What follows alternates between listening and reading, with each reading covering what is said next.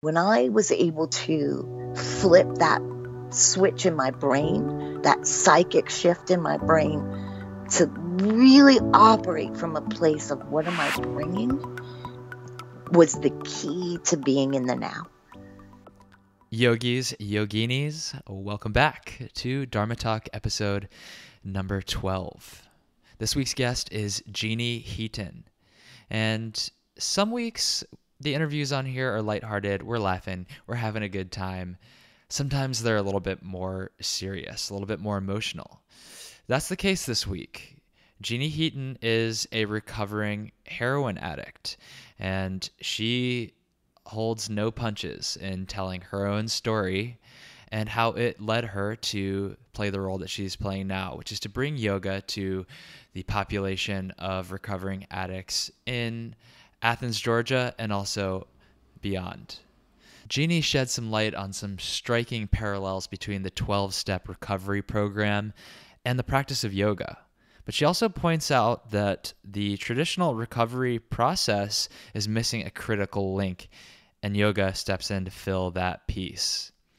We talk about why addiction is not a problem of the brain, despite what a lot of people think, and what addiction is truly a symptom of. We talk about why the one person you can't stand, or the person you think you're most different from, can end up being your best, most important teacher. And finally, we talk about a simple psychic shift that Jeanne has made and continues to practice every single day that has been responsible for unlocking the present moment. So stick around right through these announcements for the interview. Yogis, I've got a whole lineup of special events coming your way this summer that I'm excited to share with you, and I'm going to rattle them off in order of most serious to most lighthearted and fun. Okay, first of all, I'm assisting Jared McCann in his 300-hour quote-unquote advanced teacher training at Lighthouse Yoga School in Williamsburg, Brooklyn, this July.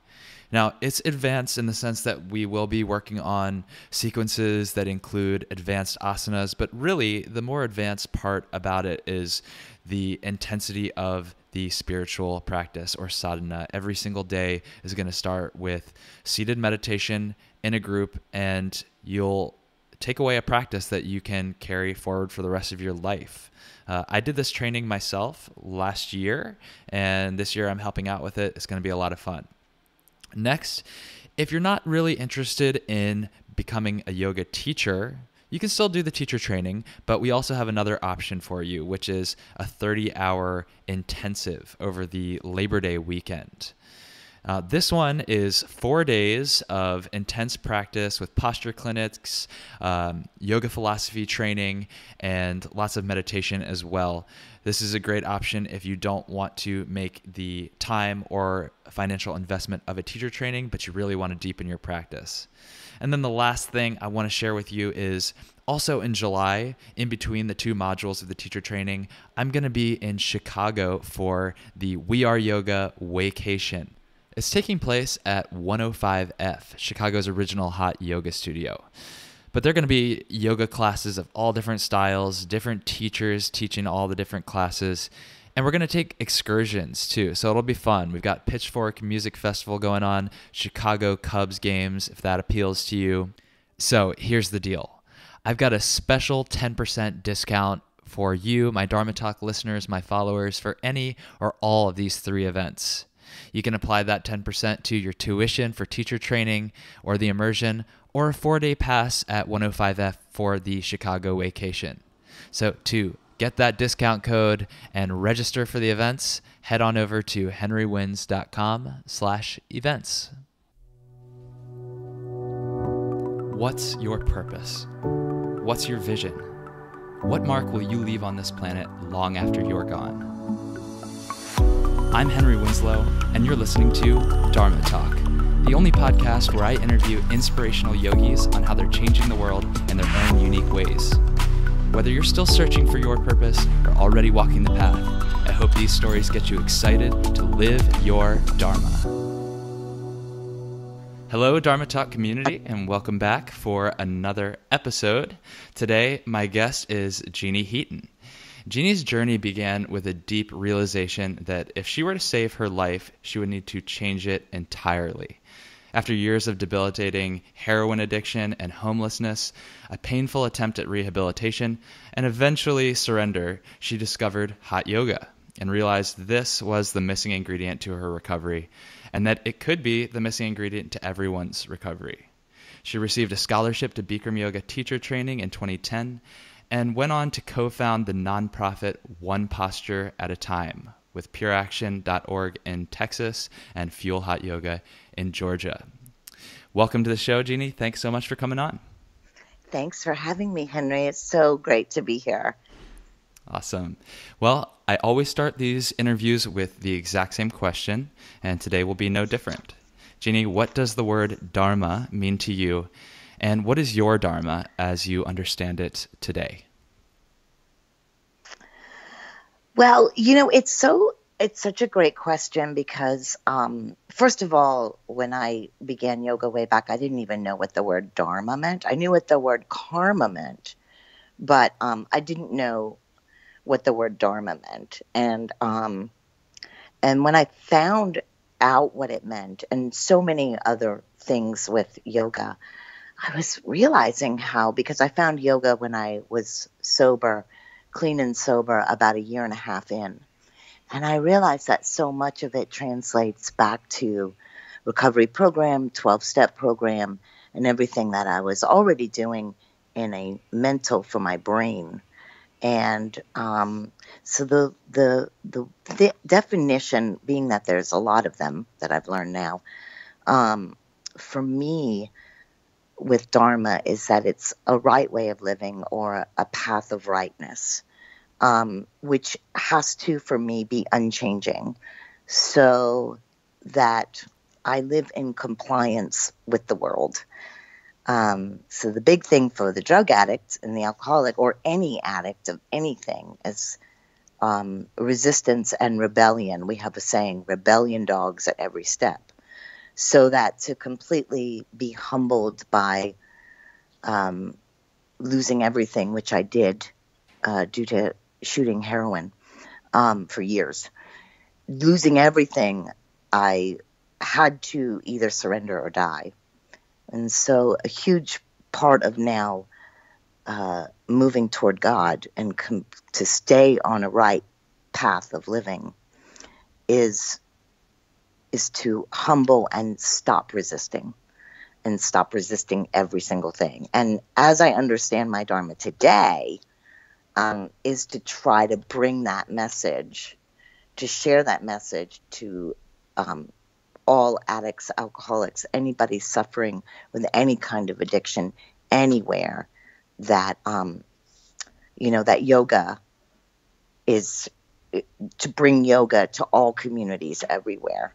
And that yoga is the missing, like you just read in the bio in the beginning, yoga is the missing ingredient to recovery. No doubt about it. And in my experience.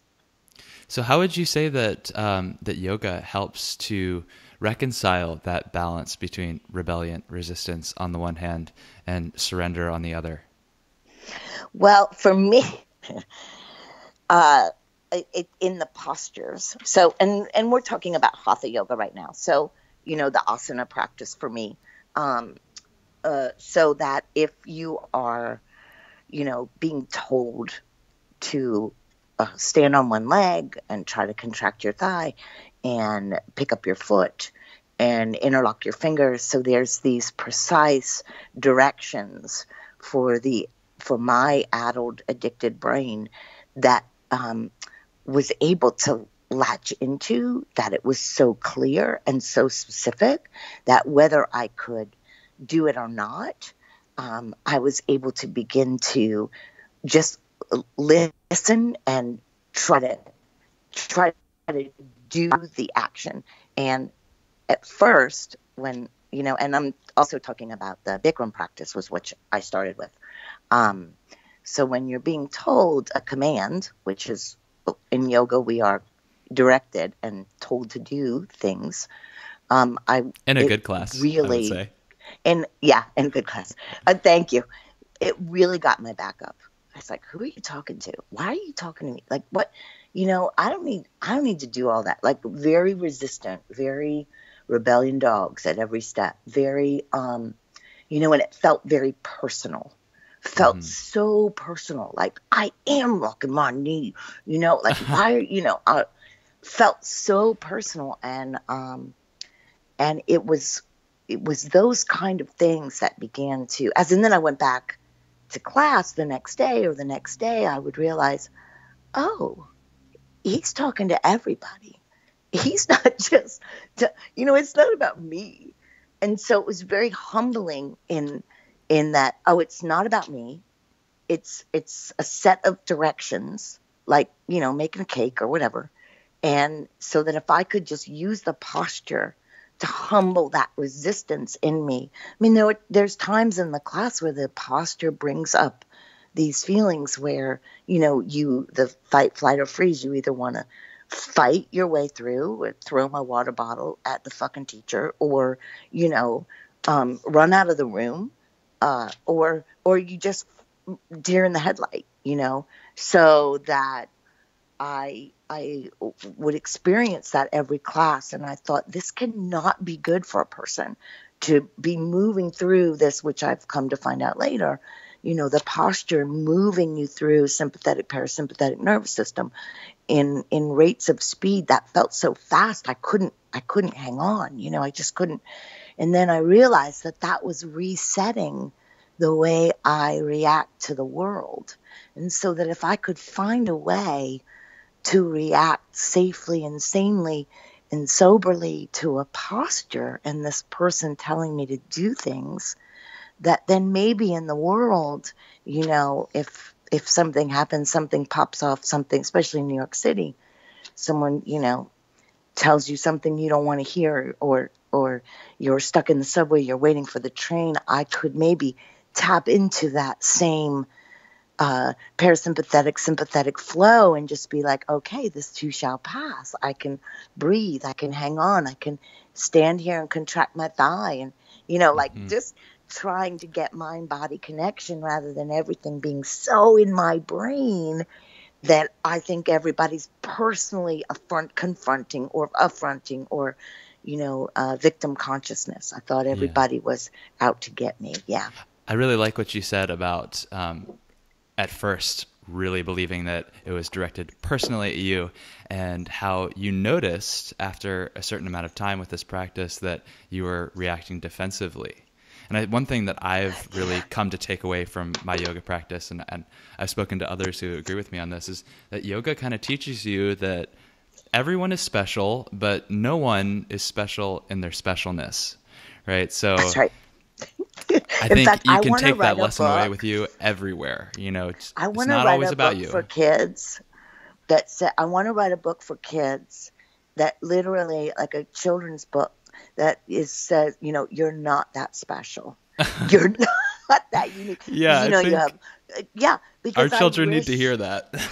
Man, I'm different. I literally thought, I was just telling my mom yesterday, I'm out in Arizona visiting my mother, who just turned 85, and, she's desperately trying to figure out this whole addiction thing and what has happened to me, and, and was it her fault? And it's so amazing. I'm like, Mommy, it's not your fault, and it just is. It's just what happened. And she says to me, well, I just want to know, like, what it is that, that I could have done better. And I was just trying to explain to her that well, I'm off track now, but anyway, this whole trip visiting parents, realizing that my journey with addiction really has nothing to do with family and everything to do with family, and so that, yeah. So anyway, you've spoken a little bit. I got off track, but that's okay. You've spoken a little bit about how your first reactions to the practice went through your mind and your body, but what does your personal yoga practice look like now? Are you still doing mainly the Bikram practice, and how has it evolved to support you in your dharma? So the Bikram practice, I practice daily, as much as I can, or I practice a vinyasa practice. my school where I teach is Feel Hot Yoga, and Jolynn, we have Vinyasa with a Jared McCann, and I also am a Yin. I teach Yin, and I teach in drug programs, and so we do, but I always come back to the Bikram as like a reset. Mm-hmm. It just feels so good in my body. But I also practice, like out here, I'm practicing. It's 112 degrees on the patio, so it's like perfect. Yeah. Mind you, there's no humidity, so you sweat, and the sweat just like evaporates immediately. Yeah. So I practice daily. I wake up in the morning. Like what my yoga looks like is, I wake up in the morning. I do some asanas. I do like right next to the bed. I drop to the floor. I hit the floor. I say my prayers. I have some prayers and meditation that I say for myself to God. I thank God for allowing me to be sober today. And at the end of the day, I always thank God for keeping me sober, if that was the case. And it's been the case for the last 12 and a half years. Mm-hmm. And then I say my prayers, my step 3 prayer, my step 7 prayer, which are very much like a mantra, which I say over and over. Yeah, I've noticed you bring up sort of the similarities or parallels between the addiction programs that you involved yourself with before you came across yoga and your yoga practice now. So I'm interested to hear a little bit about your experience teaching in these programs now, bringing the yoga into that context that you came from. What has that been like? Well, for me, my addiction took me to such depths of degradation and terror. I just horror, the bottom of the bottom, where, I shot drugs in a way. I just couldn't really find any veins. And the way I ended up shooting drugs created a lot of abscesses on my body. And so there's a tremendous amount of scar tissue and healing, which is another reason why when I took that first yoga class, which I talk about in the New York Times article, where the moving of the postures and then the heat at that certain temperature, melting scar tissue, 105 degrees begins to melt scar tissue. And so doing those postures and being able to really, it took me about 1.5 years to take off my sleeves and reveal my arms in class in the mirror. And so that whole journey took me a long time to really, through the yoga and AA, find the confidence through 12-step programs to bring it into the programs. And so because I had to become willing to share my story and be willing to bare my soul and my heart and what the yoga's done for me. So that means showing, the body. In fact, one of my first classes, when my friend took me to yoga, I said, well, I have really bad body issues. I can't go to hot yoga. I can't do that thing. And she turned to me and she said, who doesn't? So it doesn't matter. The scars may be on the outside. So I try when I go to programs to bring that very beginning little whisper that I had laying in that first class. It was like, this could in fact save me in the physical way, because so many people in programs are, when they give up the drugs and the booze, and they start presenting, because the drugs and the booze depress the body. They hold the body kind of down, depressing any illness. So when the body, now you've taken the drugs and the booze away, now you start presenting with all kinds of things from, heart disease, blood pressure, high blood pressure, diabetes. It's so crazy. People put down the booze and the diabetes and all these things. The body just starts going crazy, which also happened to me. I had I had to be on blood pressure medicine. I had to be on all kinds of psych meds because I was situational. They told me I was depressed, and I was like, listen, you live my life, you'd be depressed too. But I had to go on the medication.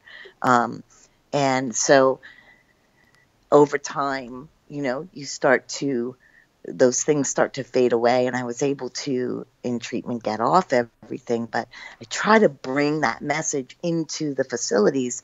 So as I'm teaching class, and a lot of times it's a yin class, what I teach at Fuel now is not, it's a 60-minute hot fuel class, which is just one set of postures each.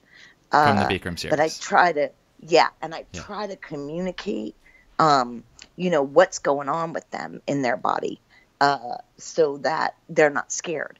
And that the only way to get out of this pain is to go right through the middle of it.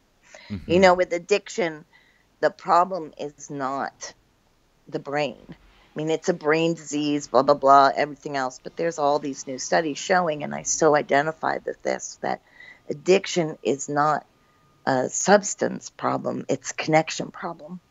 We don't know how to connect with people. We are disconnected. And in our culture right now, we think we're all connected on the phones and the thing and the, but it's a two-dimensional world. We're not looking in someone's eyes. We're not sharing this practice in a room with other people. We're not struggling side by side. We're not helping people choose to see that they can struggle, right, like in a safe way, or they can choose to suffer.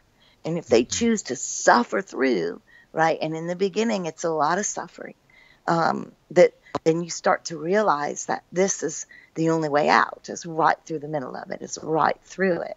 And the other question that I think is really missing in addiction in these places is not what's wrong with you. Why are you addicted? What's the problem with you? What's the, or people who can't be still in class. What's the matter with you? Be still. I hate all that kind of, it's more like, why doesn't someone ask, what happened to you, honey? What happened? What happened in your life where you're unable to be still? And that was huge for me. I had a first teacher, Raphael Pacitti, who was like, honey, what happened to you? And I lost it. It's just like, you never know what's going on with a human. And so yoga is a place where I try to bring that energy to the facilities where people can talk to me and I can say, what happened, Well, I think I can tell why you feel so compelled to do the work that you're doing. I really, appreciate what you said about being connected to one another. I think there's so much power in that. And that's why, home practice is great, but it's so different. It's a different experience to get into a studio and be practicing, or whether it's a studio or not, that doesn't really matter, but being practicing with a group of people and, having that shared experience, whether it's just your yoga practice, that can be powerful, but something deeper than that, like a shared trauma that you can relate to, just gives people a sense of security. And, what you said about coming out of an addiction, sort of having to take 2 steps back before you can go forward. If you didn't have someone there to guide you on the way out, you might be discouraged by that and just give up entirely. So I love all of that and really appreciate you sharing it. Yeah. And then, and it was also like, I felt like because the Bikram dialogue was so commanding, there's not a lot of room for, especially the way I was brought in, with teachers who they were commanding, but at the same time, very, very loving. And so you wanted just enough fear to go in the room, and I'm a, people pleaser is just another word for a big friggin' liar. You're just a liar if you're a people pleaser. And so I would go in the room and just lie, because I wanted the love from the teacher, I still work on that. That's one of my huge defects of character, is that I'm working through okay, just fall back, do less, listen to your body. That's where I am now. But in the beginning, I needed that, something to hold you accountable. I needed accountability on my mat. Yeah. And I needed people to be a little bit, and the people that I didn't like, my teacher was like, you are only allowed to take their class then. You cannot take, and I don't want to see you taking anybody else's class. You're going to take the one person. And those people, those teachers, ended up becoming my favorite teachers, like, and my friends, And because probably it's the ones that the, you learn the most from, because you have yeah, to learn to deal yeah, with that. So whatever it is that's coming up. exactly. Because it's the one person in your life that is, you think is the most different from you, right? That's the one you have to reach out to and say, hey, come get a coffee with me. The one person you can't stand, the one person that's, because that thing, 99.9% of our DNA is the same as everyone else. So, whoa. So, where we judge and criticize and try to see the differences in people through skin color, hair, uh, religion, sex, jobs, money, prestige, power, poverty, all of these things, addiction, where we stigmatize people. Like, whoa, what does that say about ourselves? Mm-hmm. And so my other biggest thing with this practice is to destigmatize addiction. Because if it was a choice, people think that people choose to, become addicts. Uh, there is definitely choice in putting it down, but the way the DNA, the way trauma presents in the body, the way substances come in and make you feel whole at first is medicating a very deep pain. Yeah. And so the trauma in the body, it's held cellularly, it's held genetically, it's in the DNA. And so when the first trauma happened, right, that very first traumatic event, the way you reacted, think about how if you see a cute girl or a cute boy, you blush. The whole body, the whole body blushes, so think about if you were beat as a kid, or you were abused, or you were molested. The whole body reacts, and the body holds that. So so when the brain changes, so it is a brain disease in that the way now we react to everything is from a memory of that trauma. Now what are we going to do? Can't sit around and try to shrink yourself. 12 steps are awesome. Believe me, I go 3-4 times a week as much as I can. I have sponsees. I have a sponsor. I work a program. But I'm going to tell you that sitting around in a room talking about yourself in a way that is re-injuring, right? The body closes. The body tightens down, damps down, rather than the yoga, a back bend, open your chest, open.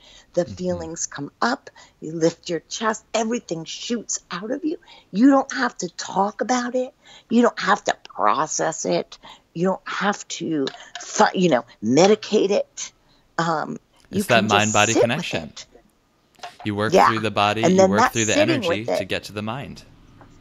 And right now, I'm really struggling with the Bikram practice because that stillness in between. It's like, oh my God, I don't know. I just am having, that's my hardest thing, is being still in the yoga room, because the posture comes up, the stuff starts flying through the body, molecularly, cellularly, blood, oxygen, glucose. And I literally, my hands will shake, just like breathe, go back to the breath, breathe, deepen the breath. And honestly, I don't think, I'm going to cry here a minute. I don't think I ever took a full breath until I found yoga. I don't think I ever breathed. I still don't know how to breathe in a yoga room. And I've been practicing yoga 11 years. It's stillness and breath. The first two things you're taught are the two hardest things for me.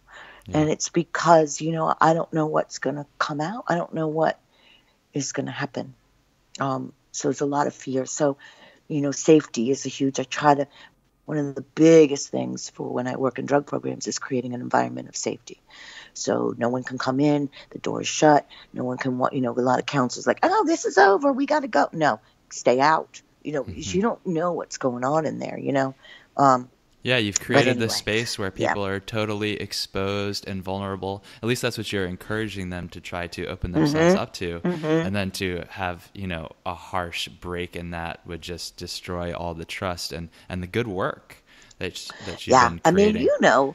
when you do a chakra guided meditation, or you do, you got to seal yourself back up, or teaching, giving this work back, in order to keep it, you got to give it away. Hmm. So, it's all wonderful to have your practice, but, for me, if you're not giving it back, you're not going to be able to keep your own practice. And vice versa, you Yeah. can't give it away if you're not keeping it, practicing it. Yeah. Well, I love And everything that you're doing with one posture at a time. And I think it's been very successful, to bring your teaching, your experience, and all the other teachers that are involved to these communities. But I'm also sure that it hasn't all been, a positive upward trajectory. So I'd love to hear a story from you about maybe a wall that you hit, either creating that program or putting it into effect, and then what you did to get through it. oh yeah, in the very beginning, I was teaching in a young mother's program up in the Bronx. So I started this in New York, with a guy, Frank King, and Stacey Gerald, that were like my two first people. I started in the Bronx, and we took this program into a young mother's program. And the young mother's program was where women have, if they're addicted, they have their babies, and they wean them. The babies now have to go through detox, and they bring the mother and the baby to this program, which is like a brownstone, and the babies are upstairs detoxing while the women are trying to get sober. So it's an incredible place of tremendous loss and tremendous healing all at the same time. And we brought our mats in. I would roll my wheelie cart with my mats around town, took the mats up there, and we had this little space that's so valuable in New York City, very little of it. So we would be in their dining room and lay out the mats on the sticky dining room floor. It's just crazy. Actually, I'll send you a picture of that. Anyway, so I had this one girl. Well, I had many of them that didn't want to do it. They didn't want to do it. There's like, how the fuck is this yoga going to help me? Like, I got a baby upstairs addicted to meth or methadone. I got me trying to come off, and you're going to tell me that I'm going to stand on one leg. How is that going to help me? And I said, I don't know how. I just know it works. So we're doing the class, right? And it's like, all you have to do is just try. I don't care. Just stand on your mat. You can even sit in the back. Just listen, even if you close your eyes. Try to do the words, right? So this one girl comes in, and she's giving me the evil eye, like evil eye, big girl. And I'm thinking, wow, this girl, I think she's going to punch me. I think, like, this is like, whoa. She's sitting in the back, and I thought, okay, this is your chance to, walk the walk. You're going to go over there and extend your hand to her? Are you going to, turn around and walk out of the room and go, fuck them. They don't want yoga, which is sometimes, how I get in my brain. Because it's hard, it's hard. So, especially if you haven't moved your body ever, which was my story. So I'm like, okay, here we go. I'm going to go over there. I sit down next to her. I extend my hand and I say, hey, what's going on? What's happening? And she turned to me and she said, Miss Jeannie. And I was like, whoa, Miss Jeannie. She said, I just want to tell you, in this New York, I just want to tell you that I would like to participate, but I have pain. And she was rubbing her leg, and I said, pain?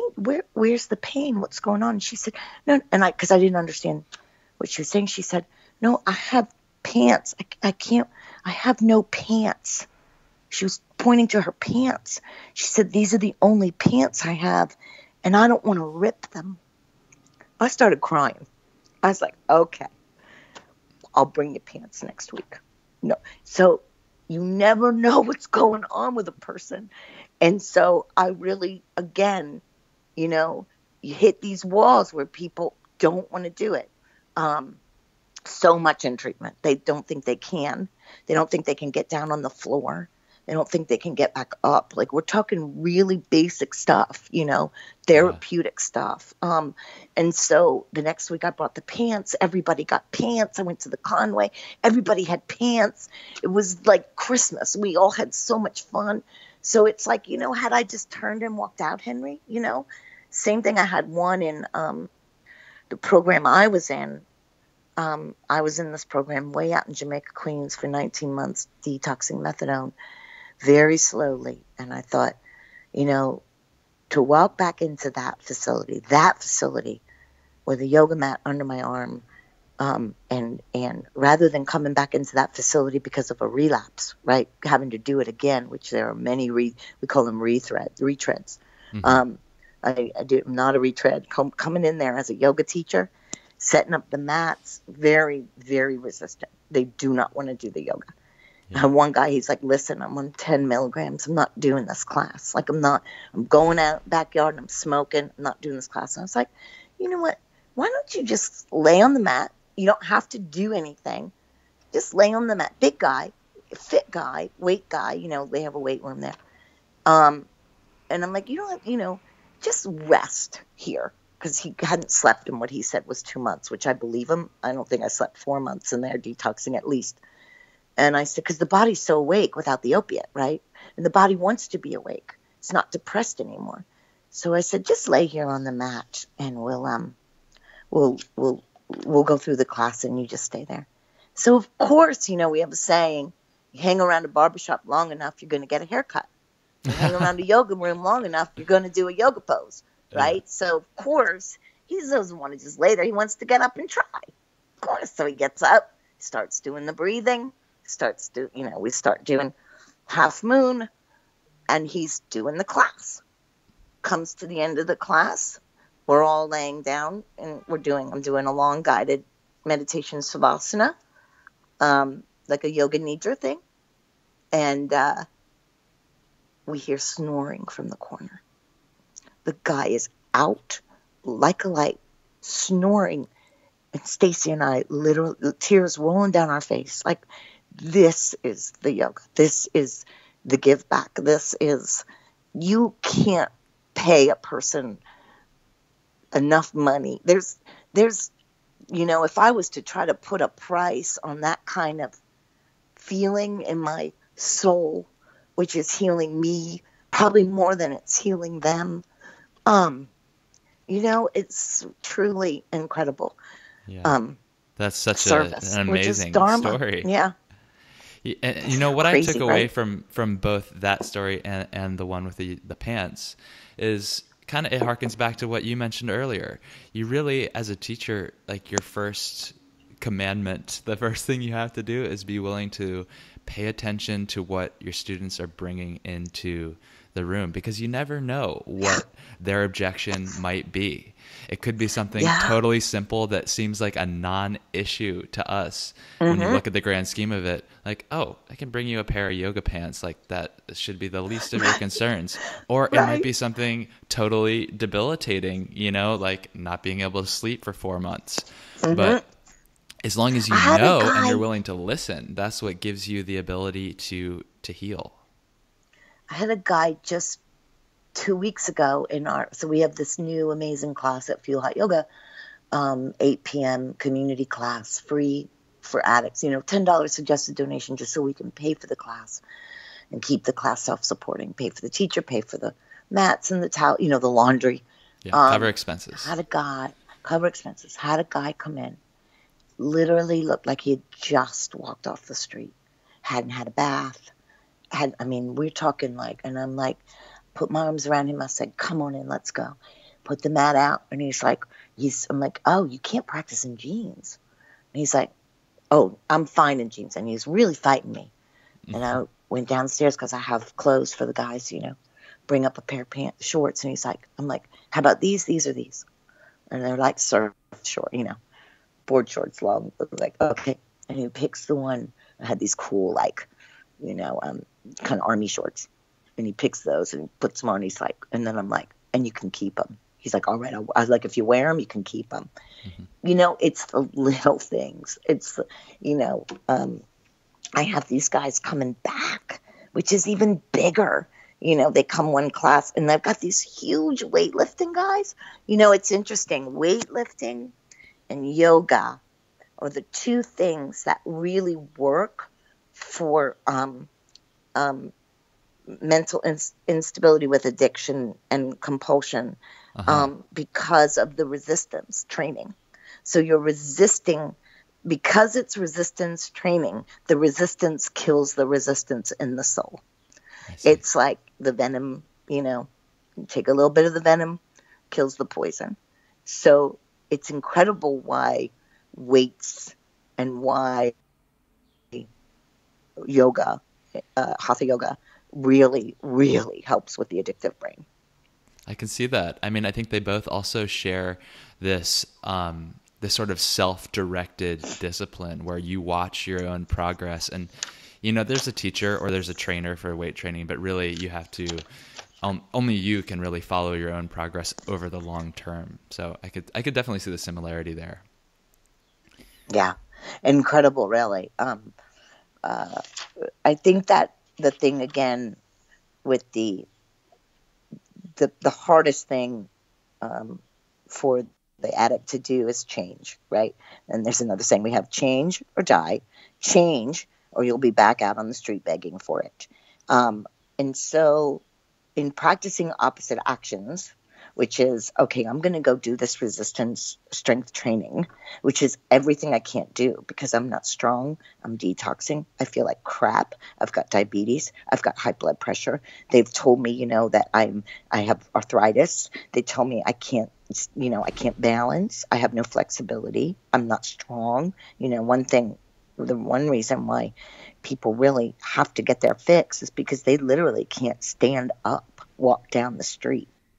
So in practicing opposite actions, this goes to every part of life. So it's like you ask yourself, for me, I ask myself, and it really is what we call the St. Francis prayer or the 11th step prayer, which is, and I'm not preaching a God program. My God is very different from a Christian program, but it's all the same, Bill W., who founded Alcoholics Anonymous, he stole from the best. We don't reinvent the wheel when it comes to principles and morals, right, and responsibility.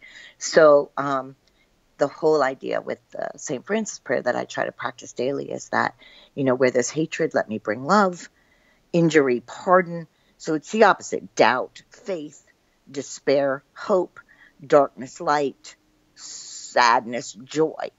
So that with each, and try to console, then to be consoled, try to understand, then to be understood, and try to love rather than be loved. So much of our culture right now is coming from a place of, what am I getting?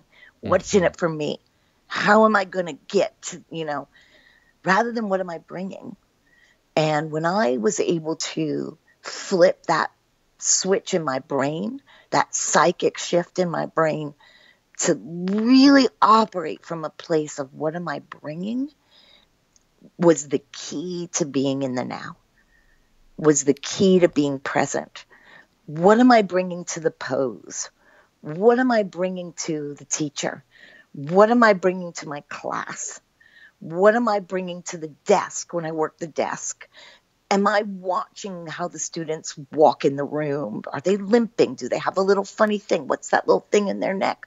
Right? What am I bringing, rather than, why'd she tell me that at the desk? She should, know how much water is, or what, right? No, something's going on with her, right? She knows how much water is, whatever. Just say, Yeah. okay, what am I bringing? What can I give instead of what can I take? And I think that's the perfect Exactly. segue to ask you this question, because I do really appreciate you lending your time to the podcast today. Apart from getting your message out on the podcast, so grateful. What are you doing to live your Dharma today? Well, you mean this day right now? This day, right today, yeah. Oh, it's tough because I'm off with family. and I'm with my mom. That's the hardest And time to do it, isn't it? well, they always say, go hang out with your family. They'll show you how spiritually fit you are. Um, people that come into your life will always give you an opportunity to see where your yoga is, where your practice is. They'll always give you that opportunity to see, how did you react? How did you respond? Did you breathe? Are you woke? Right? I love this new word, woke. I mean, it's not a new word, but are you woke? Woke. I'm woke. But I feel like that's really huge. And for my mom right now, it's all about going through. She just turned 85, and we're going through the papers. And what do I do when she dies? And what do I do with this? And what does this mean? And we went through all the pictures, and we're going through what this little vase means to her, and who was this, person in her life, and all of her when she went to nursing school, and all the past, and and looking at, what do you do when just like big girl panty stuff, like gotta put your big girl panties on, and just be able to sit and listen and be of service to my mom right now, which is tough because, there's that whole long history. And I came with questions that I got to ask her. And so I have a few more that I'm leaving tomorrow. So I have a few more on the list that I need to ask today. So that'll be, I'll just see where I can, and I think it's amazing too, in being able to bring the questions gives her a chance to share. Yeah. With It's the me. perfect So, opportunity to do everything you were just talking about, yeah, focusing on being,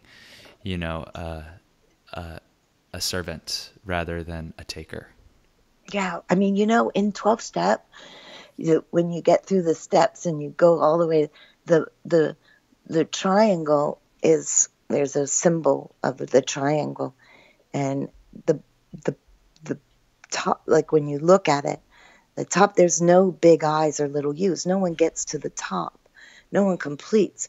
You're working to be a servant to the group. You're working to serve. And so that was another thing. I thought, oh my God, I got to get sober and be a saint. Like, I can't do that. I am the last person. You knew the stuff I did, Henry. There's no way. Like, there's no way that any God is going to forgive this. Like, hardcore addiction in New York City. So when I found out, no, we just, there's no perfection. These are just guides to spiritual practice, So, yeah. And you just come back around to help. Yeah. Okay, Jeannie, it's time for the prana round. So Okay. This is where I ask you 6 rapid fire questions and ask you to answer in as little as 1 word, maximum 1 sentence. Are you ready for the prana round? I'm ready. I'm ready Okay. for the promo round. Mm-hmm. Okay. In 1 word, why do you practice yoga? Acceptance. What's your favorite yoga pose and why? This is a hard one because it really changes. So if we're asking for today is and being that we bring it back to stillness and breath, and I don't say this to be silly, but I say savasana right now. It's my most challenging. It is for me to sit still and be okay with change. Savasana. What's the single best cue or piece of advice you've ever received from a yoga teacher? So, I listen to your podcast. So I'm not bullshitting you. I'm ready with these answers. Okay. I'm not like John, but and now after our talk, they change a little bit. But this one, my single best cue and my hardest was to look up, look in the mirror. Ooh, yeah. Hardest, most challenging, eyes up, still hardest. And my teachers always know when I'm faking it. Mm-hmm. And they're like, no, don't do that thing. Don't do that glaze over. You know how to pretend to look in the mirror, right? Yeah. Yeah. And so I love that my teachers know. And I have to say, advice from a teacher is Jolene right now. And one reason why I left New York and moved to Georgia is Jolene is so incredibly amazing with her belief in me. Oh, I'm gonna cry. Belief in me until I can believe in me. So since I struggle with so much trauma to the body from, I use the syringe in a way that's so almost like a cutter, because of so much past trauma and self-harm, self-mutilation. Yeah. She whispers in my ear, she'll just come by and go, you can do it. You can do it. You can do it. And every time she says it, I fall apart because I honestly believe I can't. I honestly believe I will never get there. And she always reminds me, if you believe you can't, you can't. If you believe you can, you can. You can do it. And that's a she simple, still tells me that. Simple but profound Yeah. piece of advice there. You can do it. Okay, Jeanne, recommend one Incredible. book, modern or ancient, for our audience. Oh, just one? Just one. You have to choose. Well, I'm going to say The War of Art, which is it's a little paperback by Stephen Pressfield. You can read little quotes a day. I'm working on writing a book about this whole story, and it kind of talks. You're working on writing a book. I am. Oh, and okay. It speaks to writing or creative blocks, but it's about breaking through the blocks to win your inner creative battles. So it pairs so beautifully with yoga. In that, with yoga, what we're doing is breaking through blocks and barriers from the mind to the body. So one of the big things with addiction is that we've lost the connection. So, when you fire that thought to contract the thigh over and over, you're sending that message from the brain to the thigh to lock it, and you can't give up. So the War of Art is all about firing the brain through your resistance to never give, and that everything in life is about resistance. Every single thing is about resistance, which is crazy when you think of it, because underneath the resistance is the fear. And then everybody's like, no, everything's about fear. No, everything's about resentment. No, everything's about harms, or everything's about, it's actually I feel like the first one is resistance. So that's why I practice yoga for acceptance, because I got to stop resisting. So that would be my book, although I have two more, but I won't say. We'll have to have you on again to get those. Yes. When you're ready to talk about your book. Okay. There you go. Is yoga for everyone? Oh, absolutely. And then some. And it's for everyone who thinks it's not for them, especially. Last question. How can our audience get in touch with you, and what can we do to support you in your Dharma? So to support me in my Dharma is to just reach out to one another. To the people in your community, there will be 175 people today that will die from addiction, that will overdose today.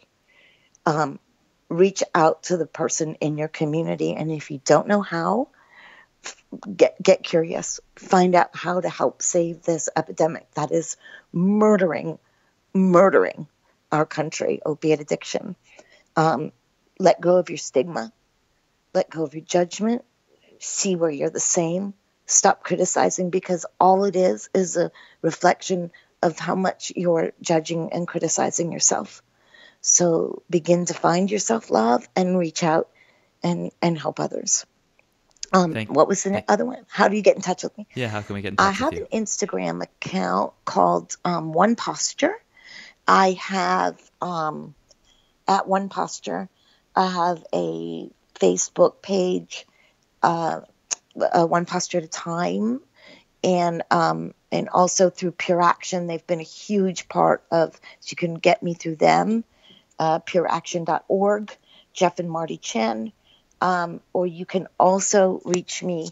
I just put up a new website. It's not in good shape yet. It's coming along, Henry. But I have a website, onepostureatatime.org. Okay. So, great. And also the events, Friday nights, 8 p.m., come to Feel Hot Yoga in Georgia if you're having a problem with addiction, or you're passing through, or you don't even think, maybe you have a family member struggling, or maybe, and just come and, be in the room. Especially my students who are good practitioners. I need front row people. Come and show up and give back. Come be in the room. Come be in the Yes. Okay, great. I'll link up to all those resources, all those websites in the show notes, so you can check those out there. Jeanne, thank you so much for coming on and bearing it all. I really appreciate it, and I know everyone's gonna love this episode. So thank you again. Oh, thank you so much, Henry. It's if life was fair, I should be dead. And so that's another thing I'll just let your listeners take away, that, a lot of times we feel like life isn't fair. So get out of that victim consciousness and just remember, if life was really fair, ask yourself that question. And thank you so much, Henry. I love everything you're doing. You are a true inspiration for the yoga community, and we need your voice. So thank you. If you got something out of this episode, if you like Dharma Talk and want to keep it going, please do me a huge favor and subscribe, rate, and review on iTunes. I know it's not the most convenient thing to do, but it makes all the difference in getting this show out there and more visible to other people who can benefit from it.